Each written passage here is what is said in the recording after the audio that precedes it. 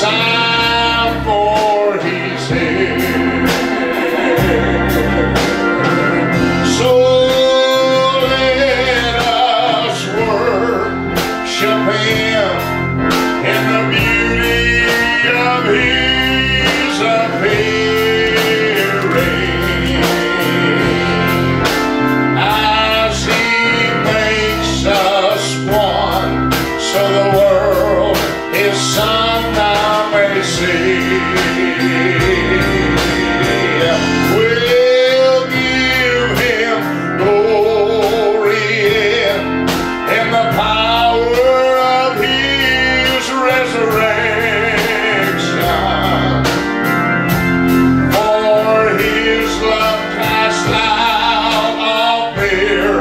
Let the trumpets sound, for He's here. Sing it one more time. Oh, let us worship Him in the beauty of His appearing, as He makes us one, so the world His Son now may see. We'll give Him glory in the power of His resurrection. Oh, His love cast out all fear. Let the trumpets sound, for He's here. His love cast out all fear. Let the trumpet sound, for He's here.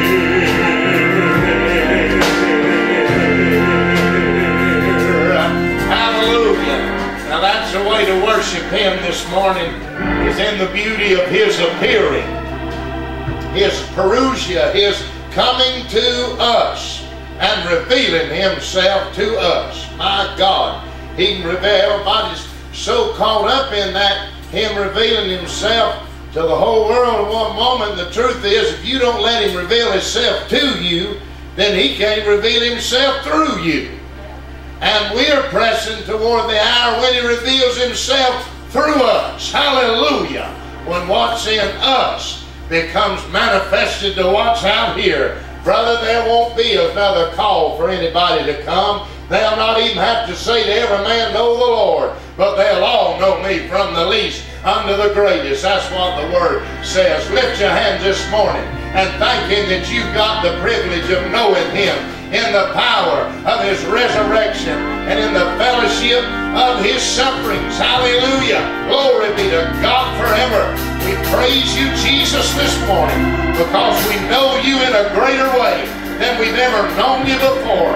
We've got more revelation today than we've ever had in our walk with You. We've got more understanding of Your Word.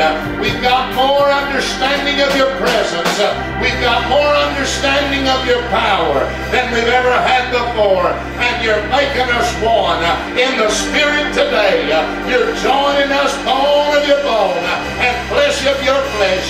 By one Spirit we're baptized into one body. Hallelujah. And we stand today on resurrection ground. And we believe You for the mighty things of God in this hour to come forth. We call forth the signs and the wonders and the miracles. We call forth the changes that are needed. We call forth the greatness in Your people, the greatness of the kingdom. We call it forth and call it into manifestation and call it into the forefront of this great move in this hour. And we believe You for those great and exceeding and abundant things that are above anything we can ask or think. Hallelujah. And we thank You for them this morning. We thank You for hearing ears. We thank You for seeing eyes. We thank You for open hearts to the Word of the living God today. And we thank You for the living Christ that is being manifested in this hour. In the name of the Lord. Hallelujah. Hallelujah. Glory to God. Well, the Word is working mightily in me.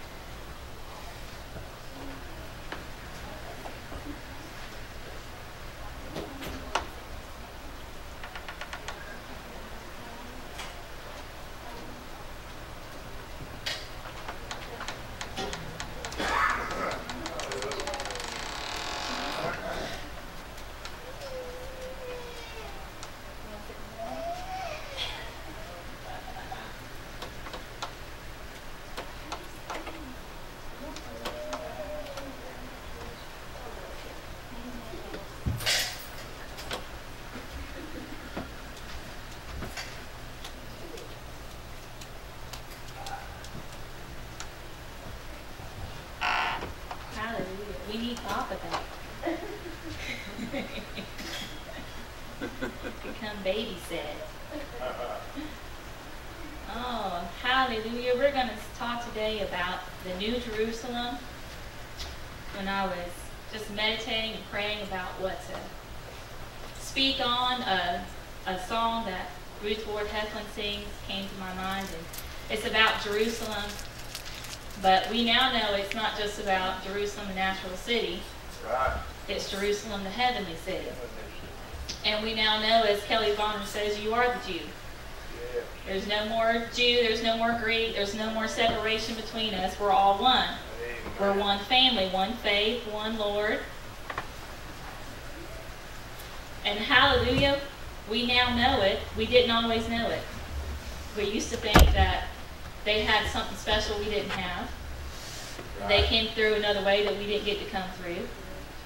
But now we know that what the Lord always said, that he wasn't a respecter of persons. Amen. That it was always for us all. Hallelujah. Hallelujah. Hallelujah. And I want to read a little bit out of Revelation chapter 21. And then I'm going to go back into Hebrews chapter 12. So I'll give you a minute to get there. But Revelation chapter 21 is where John saw the city. And he tells you a little bit about it. So I wanted to talk a little bit about what it was before we talk about entering into it. Because you won't know if you've entered in if you don't know what it is. And verse 1 says, "And I saw a new heaven and a new earth, for the first heaven and the first earth were passed away. And there was no more sea." Hallelujah. We're all looking for the day where there's no more sea, no more rockiness, no more ups and downs, no more storming, no more sea. "And I, John, saw the holy city, New Jerusalem, coming down from God out of heaven, prepared as a bride adorned for her husband. And I heard a great voice out of heaven saying, Behold, the tabernacle of God is with men, and he will dwell with them, and they shall be his people. And God himself shall be with them, and be their God. And God shall wipe away all tears from their eyes, and there shall be no more death, neither sorrow nor crying, neither shall there be any more pain, for the former things are passed away. And he that sat upon the throne said, Behold, I make all things new. And he said unto me, Write, for these words are true and faithful. And he said unto me, It is done. I am Alpha and Omega, the beginning and the end. I will give unto him that is athirst of the fountain of the water of life freely. He that overcometh shall inherit all things, and I will be his God, and he shall be my son." Hallelujah. And I wanted to go down to verse 10. "And he carried me away in the spirit to a great and high mountain. And he showed me that great city, the holy Jerusalem, descending out of heaven from God, having the glory of God. And her light was like unto a stone most precious, even like a jasper stone, clear as crystal. And had a wall great and high, and had 12 gates, and at the gates 12 angels, and names written thereon, which are the names of the 12 tribes of the children of Israel." And I wanted to read that part because I wanted to emphasize that we have a great foundation and great walls around our city. Yeah. And 12 gates. And it's not just a weak city, but it's a strong city. So I wanted to emphasize that. But I wanted to go back into Hebrews chapter 12 because we were told about that city growing up. But it might as well have been, I thought about this morning, we might as well have been Dorothy and the Wizard of Oz, and it might as well have been somewhere over the rainbow, because that's all that we were ever told. Someday, somewhere, it'll happen. But we don't know when and we don't know where. And maybe when we die, we might get there, depending on what philosophy you listen to. You might get there when you die. You might have to wait for the Lord to come back and set it up here. But at any rate, you weren't in it right now. No matter which way you sliced it, you were still waiting for that day over the rainbow. But Paul doesn't say that in Hebrews chapter 12. And I read if I read this whole chapter, we'll be well beyond an hour. So I'll try to get down to where we need to be, because this chapter is just about 20 sermons in itself. And it has lots of good stuff in it. But before he gets there, in the first part of it, he talks about being, in chapter 11, he talks about the people of faith. And he talked about, when he starts chapter 12, he says, "So now seeing that we're compassed about with them, we're compassed about with so great a cloud of witness." So this city isn't just your city. And it's not just us that you can see, but it's a city filled with people you can't see right now. Yeah. They're with us, they're here, even if we can't see them. And then he tells us to lay aside all the weight and the sin that does so easily beset us, and run with patience the race that is set before us. Because there is no sin in this city, there is no weight in this city. We just read in John, there's no darkness, there's no death, there's no any of those things there. And if we're experiencing that, it's just because we're not really truly believing we're in the city. Because when you're in the city, none of those things are there. And then we come down to, and he talks about how a father chastens his son, and that's a good thing. It's a good thing to learn the Lord, not to take it the wrong way, that you want to learn of him. You want to grow in him. And then we come down, let me see where I want to start. In verse 18, it said, "For you are not come unto the mount that might be touched, and that burn with fire, unto blackness and darkness and tempest, and the sound of a trumpet and the voice of words, which voice they that heard entreated the word should not be spoken to them any more. For they could not endure that which was commanded.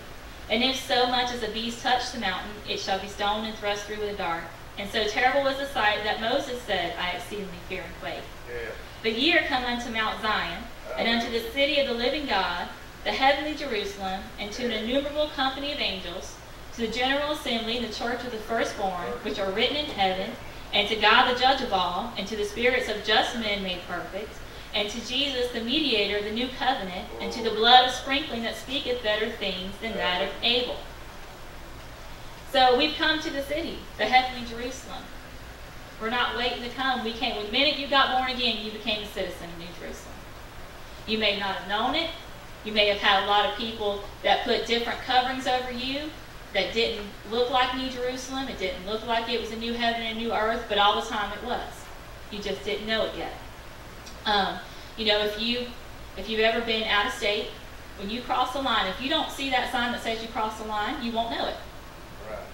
It looks the same. Land's still the same. Things look the same, but you cross the line. Now, if you keep driving and you keep touring that state, you'll find out you're in a different state. Because if you go from Florida to Georgia, eventually you're going to hit some mountains and find out you're not in Florida anymore. If you cross the line and go from Georgia down to Florida, you'll keep driving, and somewhere you're going to hit some palm trees and some oceans, and you'll find out you're not in Georgia anymore. The scenery's changed. Problem is, a lot of us don't go out and explore the kingdom. All right. So we don't know we're in a new kingdom because we haven't explored the things of the kingdom. Miles Monroe told a story, and whether or not it was true or just an example, I don't know, but he told a story about an elderly couple that somehow won a trip on a cruise. So they went and took their trip on the cruise, and when they got back, everybody wanted to know, how was the cruise? And they told them how wonderful it was, and they told them all about their cabin where they slept. And they said, well, that's great, but how was the pool, and how was the buffet, and all the other things on the ship? And they said, oh, we never left the cabin. And the question was, why not? Well, we just won a ticket to get into our cabin. They showed us to our cabin, and we stayed there. And a lot of people in Christianity do that. They get their salvation, they sit right there, and they stay there. They don't learn anything more of the kingdom. They don't go explore where they are at. They're there, they have free access to the entire ship, but they don't explore it.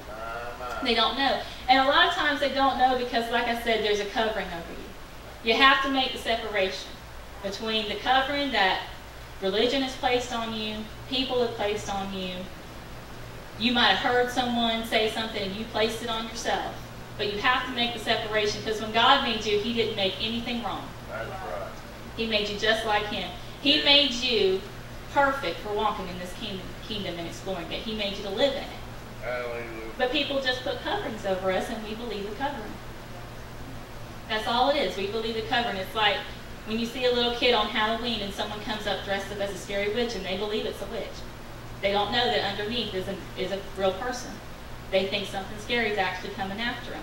And it's the same way. We believe it, and therefore we live like it is. We believe it. We believe from the moment that we're like Matt says, even before we're born, the covering of disease is put upon us. Yeah. They start to look for disease. Sure. When we go, of course our mindset's different. When I go for the first time, and they get, you hit a certain stage, I think it's around 3 or 4 months, they get to hear the heartbeat. Well, I love to hear the heartbeat because to me, that's life. But they're not, the doctors aren't listening to that heartbeat to hear life. They're listening to that heartbeat to make sure there's one, to make sure that the baby's not dead. They're listening to it to make sure they don't hear a defect in there. When you go for the sonogram, I love doing the sonogram. I like knowing if it's a boy or a girl. Some people want to be surprised. I want to have everything ready. If it's a girl, I want everything pink, and if it's a boy, I want all the blue stuff I can get. That's just me. But the doctors aren't doing that sonogram to tell me if it's a boy or a girl. They're doing it to find out if there's anything wrong with the baby, because that's what they expect. That's what they're looking for. And then the baby's born, and they do the exact same thing. And not only do they do it, but you know, and all of us are guilty, so we'll all raise our hands that we do it. Somebody gets sick, stay away from the baby. You might make the baby sick. Then the baby gets sick. See, I told you. I told you to stay away from the baby. We accept that covering, and then when we see it manifest, we want to act like, you know, the God or the devil did, or, you know, it's one of those religious reasons. But the honest truth is we accepted the covering, we took it on as a part of us, instead of just, you know, you can change your clothes. You don't have to keep those coverings. You have every right to get up and take them off and put on a new set of clothes, and put on the Word of God, and put on all those things. I don't know if you've seen it, there's this commercial on TV that was out a few months ago, and there was a man, and he was like, if you ever seen like a surfer guy, just kind of in raggedy clothes, his hair was long and not combed out or really anything, and they take him, and they give him a nice clean cut haircut, shave his face, put a nice brand new suit on him, kind of give him some words to say, and he goes in for these interviews with these people to be their financial planner. And at the end of it, he says, you know, well, do you feel okay with me being your financial planner? Oh, yes. Yes, we do. And then they reveal that he knows nothing about financial planning at all. It was just the covering they were looking at that convinced them he must know what he's talking about. Because he looks nice, and he's dressed nice, and he says a few flashy words, so he must know what he's talking about. But that really wasn't who he was. It was just a covering somebody put on him.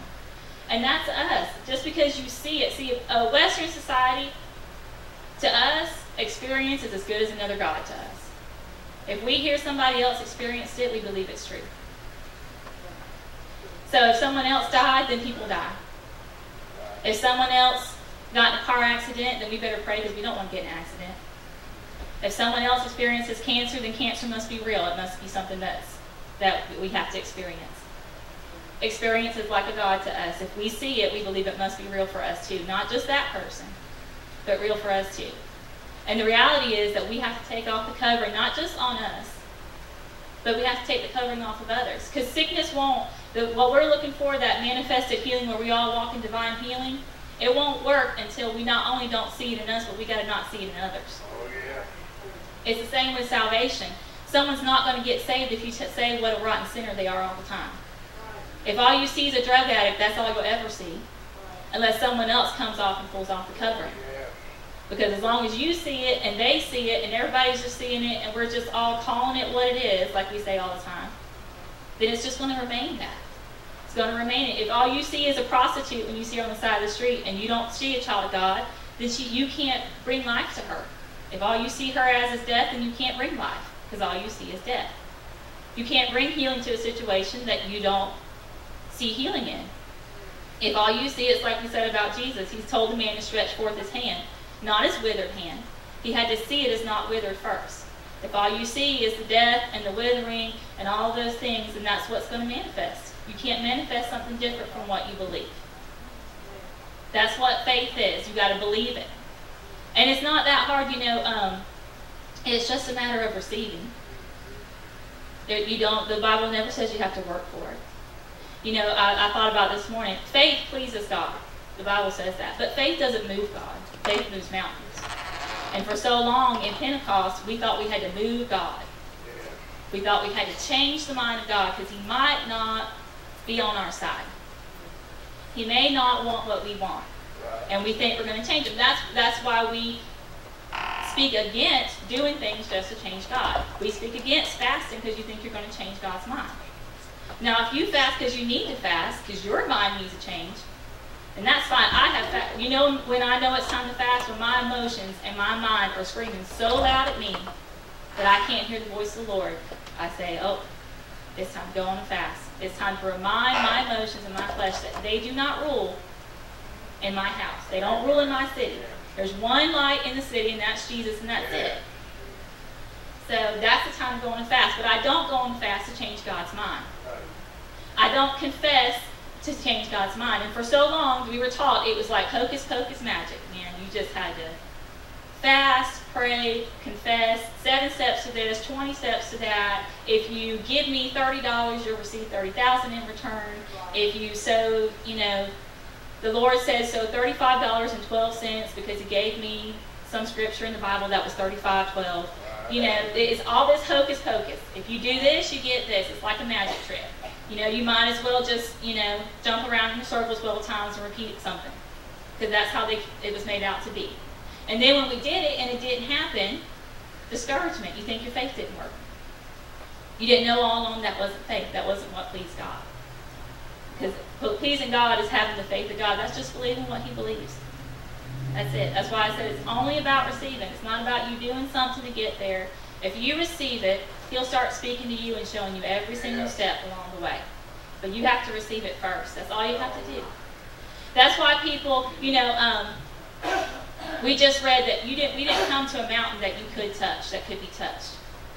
Mount Zion is not like that. The New Jerusalem, the kingdom of God, which is the New Jerusalem, if you want to know, they're one and the same. A lot of times when I was in Bible school, they said the kingdom of heaven and the kingdom of God were 2 different things. That's not true. How are you going to, they're just confused. The same way they separate the kingdom, it's the same way they separate God. Yeah. And they make him 3 people. Yeah. Even though he said, behold, Israel, your Lord, your God is one God. Yeah. They make him 3 people.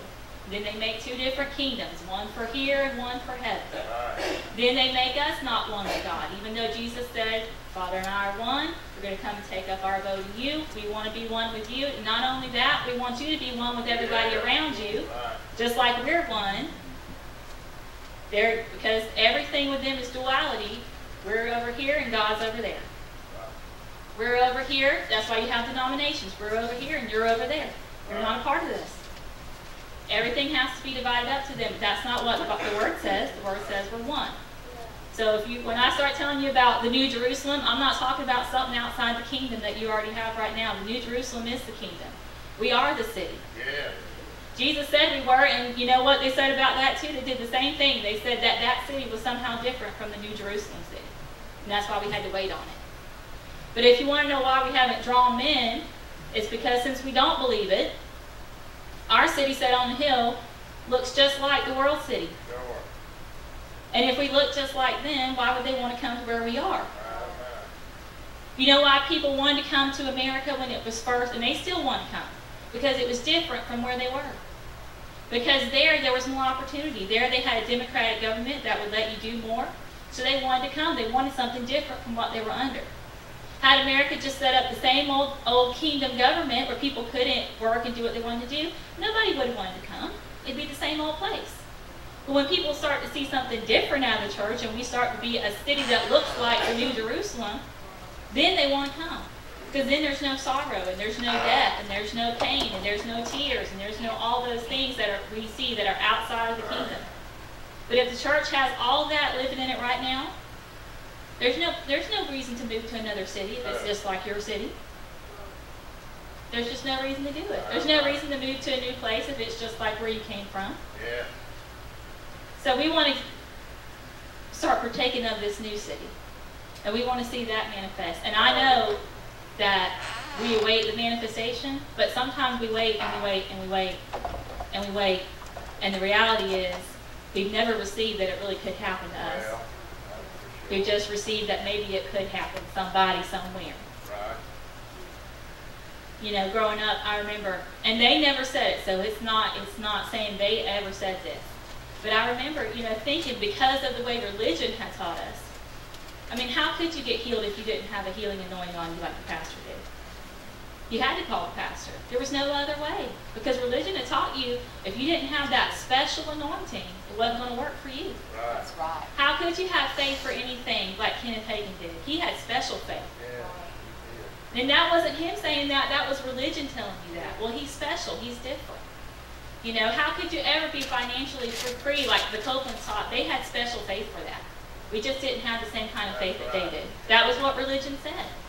And that's not true. God is the same to all men. He's the same. His mercy covers all. In fact, He's so good that He said, I reign on the just and I reign on the unjust. That's right, amen. He's so good that He said, it doesn't even matter to me. It matters to you. You look at a person and you treat them based on what they do and who they are. And I'm not saying you specifically, but a lot of people do, right? They look at somebody and they treat them totally based on what they see with their eyes. Yeah. But God's not like that. No. He's not like that at all. When Samuel came and he looked at all of Jesse's sons, he thought, surely the Lord's anointed.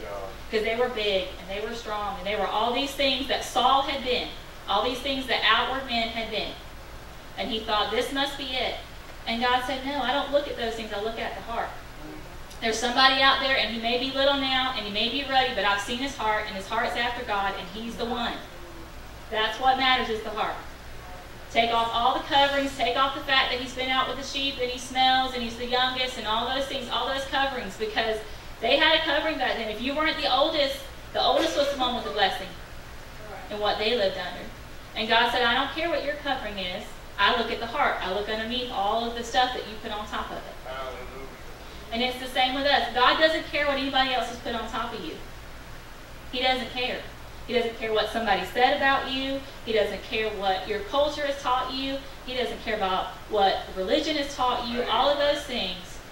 He's provided the freedom to walk about in His kingdom and partake of everything He ever partook of on this earth. There's nothing that you have to experience that Christ didn't experience. That's right, amen. And there's nothing that Christ experienced that you can experience. That's right. Right. So if He didn't experience sickness and disease, we don't have to experience either. Hallelujah. And if He could partake of healing, and if He could partake of blessing, I've said this before, He had no lack because anything you needed He created. Amen. That's it. So lack can't cover you if you can just create what you need. Right. If you, it can't cover you. In the kingdom, you speak what you need and you have it. In the kingdom, there's no sickness, but there's no meal barrels running dry in the kingdom. Doesn't exist. In this city, the meal barrel cannot run dry. How can it run dry when you have a tree planted in your city that bears fruit 12 months out of the year? Amen. It can't. It's not possible. Well, why do I see it? Because you believe it's possible. That's it. See, sometimes, especially with us, we've learned a lot, but sometimes we kind of want to jump in the kingdom and then jump back out and say, based on our experience, based on what we see, if things are going great that day, then I must be great with the Lord. I'm walking in the kingdom. This is paradise. But if we see something go wrong, all of a sudden we think we've been kicked out of the garden. All of a sudden we think we don't have it anymore. All of a sudden we start looking for a reason. And that's the worst thing you can do, is look for a reason. And that's what we all try to do, is look for a reason. A reason for it to be the way it is. And the reason it's the worst thing you can do is because as soon as you find a reason for it to exist in your life, you've just given it the power to stay there. Amen. And like I said before, God said, I'm one God.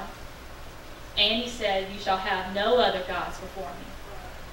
If a doctor's report declares your situation, there's another God before Him. You just put their word above His. If your bank account declares what your situation, then there's another God before Him. That's right. You just put what you see in that bank account above Him. Yes. You just say, well, the money's not there, so it can't be there. Well, that we see all throughout the Bible, that's not true. That's right, amen. So many times He came in, and without money, and without even somebody to go give it to them, He just produced it out of nothing. Because that's what He does. He creates. He doesn't need to have something there to create it. He can just make it just like that. But we let what we see dictate where we are and who we are and what we have to experience. And it's the exact opposite. It's what you don't see that dictates it. It's that kingdom that you can't see, that didn't come with observation, that didn't come with meat, and it didn't come with drink. Instead, it came with righteousness, peace, and joy in the Holy Ghost. Instead, it came within you. Well, why did it have to come within me instead of outside of me? Isn't that what our flesh does? Wouldn't we like it just to be right there in front of us right now, without it having to come inside of us first? Because if you do, you've come to Mount Sinai. What was wrong with Mount Sinai? They came, and there was thundering, and there was flashing, and there was a voice, and there was trumpets, and there was all these things. And you would think if we saw voices and thunders and lightning and fire, we would know God was here. They knew God was there all right, and it scared them to death. Because nothing had changed on the inside of them. So on the inside, they still felt worthless. They still felt like sinners. They still felt all this baggage they carried from Egypt. So what they had on the outside didn't change the inside. That's why when they came, we talked about last week, they came to the land of Canaan, and they didn't enter in. Why didn't they enter in? Unbelief. Was it because God hadn't showed them miraculous signs? He showed them signs that I have never seen to this day. He parted a sea in front of them. He made manna fall on the ground. I've never walked outside and seen manna fall on the ground. He made water shoot out of the rock. I've never seen water shoot out of a rock because somebody spoke to it, because somebody hit it. But what was the problem? They weren't changed on the inside. Everything can change around you on the outside, but if it don't change on the inside, it don't matter. You'll still keep manifesting what you believe on the inside. It will still manifest. Why? Because we're made in the image of God, and He's a creator.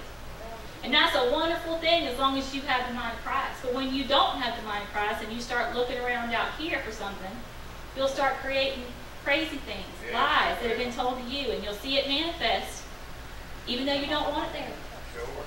That's why you ever see those shows where people win the lottery and they lose it all in a year or two. Why? Because on the inside they were always still poor. It didn't matter that they got all this money. Their mentality was still, if you're poor mentality, not in the natural, but if your mentality is, and I will put my hand up there, because when Dwayne and I first got married, we didn't have a whole lot. And the Lord has blessed us since then. But I found there's two things you do if you still keep that mentality. One, you'll be like me. You won't want to spend any of it because you're afraid it won't be there next time you need it. And you'll hoard it up. And all that happens, at least I found, all that happens is you wind up being like they were in the Bible when the prophets say you'll be sticking food into your pockets and it'll be like it just falls out through holes.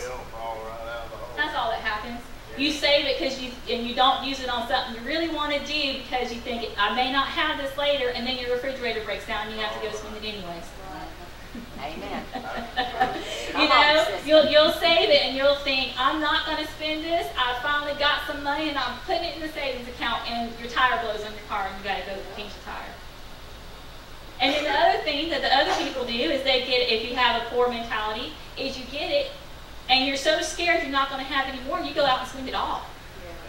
Because you're scared you're not going to get to do that again. And if I got it now, I better go buy 5 cars right now, even though there's no way I can drive 5 cars right now at one time, because I may not have it later. So either way, you wind up losing. Why? Because your mentality is still a lack mentality. And that lack manifests. It don't matter how it manifests, it still keeps manifesting. Same thing with sickness and disease. If you have a sickness and disease mentality, you can be miraculously healed. Have you ever seen someone a prophet of God comes in, and through his faith, not theirs, through his faith, he raises them up and gets them healed, but then a year later you see them, they're sick again. Because the mentality didn't change. That's true. Right. That's why I believe it was Oral Roberts would make them come and listen to him speak before he prayed for them. Because he knew if your mentality doesn't change, I can pray. Just my faith can get you healed, but then you'll be right back in the same mess with something else, and it won't matter. You have to change the mentality. You have to put on the mind of Christ. Yes. That's why sinners can get healed, and that's wonderful. And then still go out and live the same crazy life they lived before. Even though God showed them something great. Why? Because their mentality hasn't changed yet. It just hasn't changed yet. Now, we know the days come when it will. That's right. We know the days coming when everyone will see eye to eye in Zion. And we thank God for that day. But I'm tired of just waiting on a day. Amen. I'm ready to start living in a day. That's I'm ready to start Hallelujah. walking in a day. I'm tired of just waiting on a kingdom that's sitting right here. Yeah. I'm tired of sitting in a piece of the kingdom and not walking out the whole thing. Amen. I'm tired of believing for my bills to be paid, but I can't help somebody else pay theirs. I want the full thing. Amen. I want it all. Why? Because I can have it all. That's right. And that's not greedy. I don't want it all to hoard it up for myself. I don't want just me, my 4, saved and no more, and the rest of them can go to hell. I don't care, which is what a lot of people say. I don't want just me and my family blessed, and if somebody else messed up with their money, oh well, that's their problem. They should have thought better of it. I don't want to be like that. I don't want to just bless this church, we want to go to nations and bless the nations. It's not just about us. But you can't bless them if you're not blessed. And I don't mean just blessed on the outside, I mean blessed on the inside. Because like I said, this city is an inward thing. It works its way from the inside out. It doesn't come from the outside in. It works its way from the inside out. It's an invisible city, but yet it's the invisible things that are permanent and it's the visible things that pass away.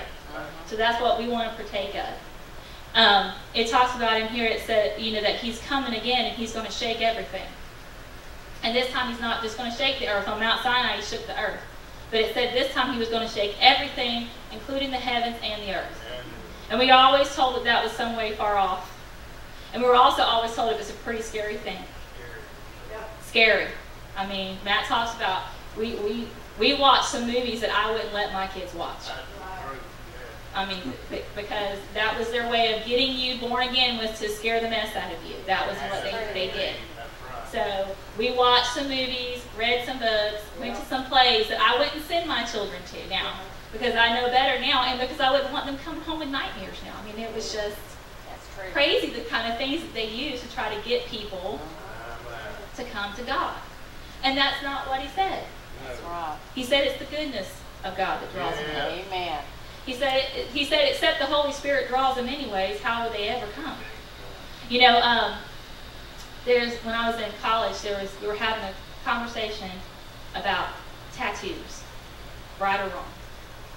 And I could care less if you have one or not. But this boy said, well, I think that, some guy he knew got tattoos, and I think it was scriptures and pictures of Jesus, and it was to be a witness. And I said, well, if he wants to get that, that's his decision. But if you think that's going to draw men to Christ, it won't. Because that's not what the word says. It says, if I be lifted up, I'll draw all men to me. It says the Holy Spirit has to draw them. So don't use that as his excuse. I mean, if you want one, go get one, but don't use that as your excuse, that it's just to witness. It's the same thing as walking around and knocking on people's door and handing out tracts. Well, if you want to do it, have at it. But I tell you, half the people are going to wish you never would have knocked on the door. Amen. Because unless the Spirit draws them, you just showing up at their door.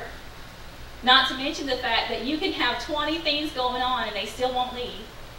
You can open the door with babies crying and dogs barking and you're half dressed and they still want to talk to you and you're going, not now, now's not the time. But they still want to talk to you. All you're doing is just working the flesh again. It's just a work of the flesh. And it's never going to be that way. This kingdom doesn't come with observation. It's not going to come with something that you see.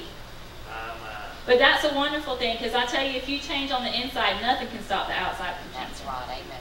Not one circumstance, not anything that you do. When Abraham got convinced that he was Abraham and not Abram, when he got convinced that he was the father of many nations, he started producing.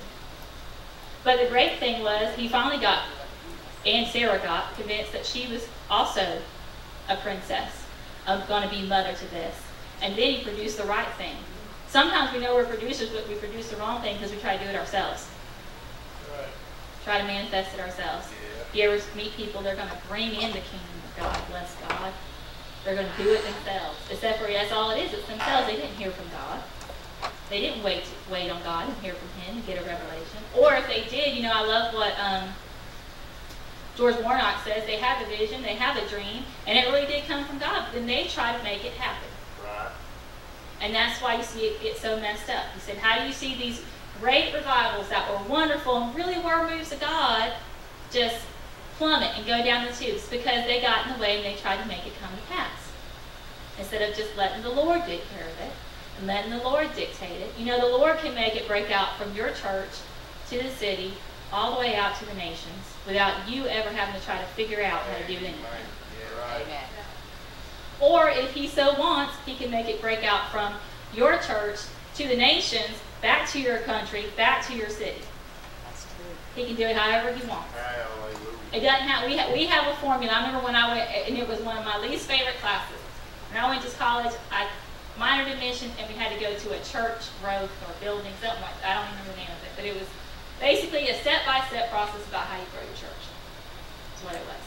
And I knew enough, even then, from staying here underneath the pastor, that was when Papa was pastor, underneath him to know that if the Lord doesn't do the work, I don't care how big it looks, it'll either A, eventually fall, or B, it'll just be a social club, and anybody can build one of those. That's right. And that's pretty much what they were giving you the steps to build. I mean, they weren't giving you steps, go out and do miracles, go out and do this. No, it was, well, you know, if people don't like pews, switch to theater chairs. Which I don't care if you have a theater chair as long as you're not just laying back and going to sleep in it. But, you know, that was how you grew your church. If people aren't coming, then have, you know, a movie night with popcorn and get people to come. You know, and there's nothing wrong with movies and popcorn. It's just that it won't change you. And if you're sick and in the hospital, movies and popcorn ain't going to raise you up. No, right. So you have to have something more. And most people that have that don't have anything more. If you haven't been around, and I've been to other states and other places and been to churches, and I've been to different kinds of churches because that was one thing that we were required to do for that class was to go and check out other kinds of churches. I've been all the way from those that believe that they're so free and contemporary that they don't have to do hardly anything like we think church should be done, all the way to those that are in so much bondage that they have to do everything the way they did it 1,000 years ago. And let me tell you, it's bondage no matter which side of you flock to. It's bondage over here, having to, we went to this one church and, you know, the prayer was the pastor talking to you and you answer back and it was a prescribed prayer. That's what it was. And that was your prayer for the day. I mean, there, you know, that was all you were going to get out of it for that day, for that service. Then I went to another one. They're so free they can do whatever they want except for if you go there and you don't look like them and you don't act like them, then you're not really free. Oh, yeah. And that's bondage, no matter which way you put it. If you are bound to jeans and a t-shirt or you're bound to a suit and a tie, you're still in bondage. Yeah. Doesn't matter how you want to cut it and slice it, it's still bondage. Right. If you're bound to singing from a songbook or if you're bound to singing every contemporary song that you can find because you wouldn't want to look at a songbook, you're still bound. Yeah, That's right. It's still bondage. It's still not flowing by the Spirit. That's right. It's still not kingdom. It's still not living in the city. I don't care which side, you know, Brother Hayden said we all try to get on one side of the ditch or the other, and nobody just wants to go down the middle road. And the middle road is the Jesus way. I don't have another way for you. Jesus said, I am the way, the truth, and the life. There's no other way. You're not going to find some other way in or out of this kingdom. It's just Jesus all the time. Well, what's the rules of the kingdom, Jesus? What's the commands of the kingdom, Jesus? What's the answer to the kingdom, Jesus? You're not going to find another way. How do I get healed, Jesus? How do I get blessed, Jesus? How do I help my marriage, Jesus? There just isn't another way. Now, he may tell you something to do, and he may not. You know, I remember a couple weeks ago, I had a situation, and it upset me. And I don't mean like it just made me mad. I mean, I was upset, emotionally upset. And I went and did what, you know, the song says. Had a little talk with Jesus. Told him all about my troubles. Which, if you're going to have to tell somebody all about your troubles, he's the one you want to go tell it to. Now, don't go tell it to your neighbor. Don't go tell it to your girlfriend, not even your mama or your daddy, because everybody's going to have their opinion. And I can tell you, their opinion's nothing. My opinion's nothing. I don't even want to hear my own opinion sometimes. Sometimes I'll think something and I'll go, wait a minute, that's just me. That's not God. That's not the Holy Spirit. That's just my opinion and me getting in the way of me. So I went and, you know, told Jesus all about it, cried, had all the good stuff. And but the good news is I've learned enough to listen. So when I went to bed that night, all it took was one little sentence, and it was over. And he just said, well, who told you you were naked? Who told you that any of this could somehow affect your life anyways to begin with? Who told you any of this? Who told you your life could be anything but what the kingdom of God is? Who told you that? Somebody in the world? Your own crazy brain? What happened to your friend? What you saw on TV? You know, you sit around and you watch Dr. Phil and all these marriages fall apart, and then you start looking at your husband thinking, you know what? He doesn't fulfill my needs. You know what? He doesn't come home and do this for me. He doesn't do that for me. Because we listen to all that craziness. We just listen to it. We feed ourselves on it. We just feed ourselves on it. And it's not that I'm against any person or any show. I'm against you feeding that and believing that that's your life experience. I'm not against you watching a show or watching a movie. Just don't take it on as your experience. Don't take it on as something that you have to go through. Don't take it on as dictating your life. Some people, if, some doctor on TV says not to eat something, you better believe they're not going to eat it for the rest of their lives. Because they 100% believe everything they hear on TV. They believe it and they take it on as that's their covering. That's what they hold to. But this is our covering. If you go and you read chapter 21 of Revelation, that's your covering. Right there. That's what you need to be under. You need to be living where there's no darkness because the Lamb is your light. You need to be living where there's no death. You need to be living where there's no sorrow. All that sorrow I was experiencing and taking on as mine, it wasn't mine. The Lord never gave it to me. It wasn't mine to take on. I just took it on. I thought about the scapegoat. And I thought about when I first heard a part, and I will say a part because it was not the full thing, but when I was in college, some of my professors knew a little bit about the kingdom message. But their message was kind of like this. The kingdom is an already not yet thing.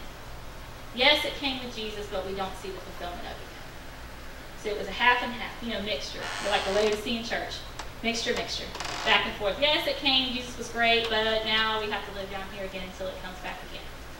And that was how they lived. And when I first heard it, I remember thinking, how can I say that to somebody and tell them that Jesus defeated the devil when they're going through all these horrible things in their life? Because that was the thing. We had to have a scapegoat. We had to have somebody to blame it on. That's what we needed. But when the children of Israel had the scapegoat offering, it wasn't about blaming it on somebody. And we're actually looking at the wrong thing to blame it on. Because Jesus became our scapegoat. If you look at Jesus as your scapegoat, he took it all and he took it outside the gate. Outside the city. Nailed it to the cross and it was over. So don't set it up inside your city, in the middle of the city, and keep looking at it every day. Don't set all your sorrows up there. Don't set all your pain up there and just look at it every day and expect it to somehow go away. Leave it outside the gate. All that stuff that's trying to enter your city that has no right to be there, that has nothing to do with the New Jerusalem, let it go outside the gate. Let it go. Because it's not a part of you. It's just a covering that somebody or something tried to put on you. It's not a part of you. You have a great city, a great wall, a great foundation, and you don't have to partake of that. And I just want to encourage you this morning, anything that looks, even sounds like it might not be kingdom, stick it outside the gate. Let it go. Now, I promise you nothing's going to happen because you're not naked. You're covered with the glory of God. You're a citizen of his kingdom, and nothing is going to happen to you. Anything that's screaming at you right now that it has power to hurt you somehow, it has none. Behold, Israel, your God is one God. That's it. It's that one God, and he controls it all. He's master of it all. Nothing that's screaming that it can hurt you right now actually has any power to hurt you. You have every right to kick it out the gate until it doesn't belong. Hallelujah. God bless you.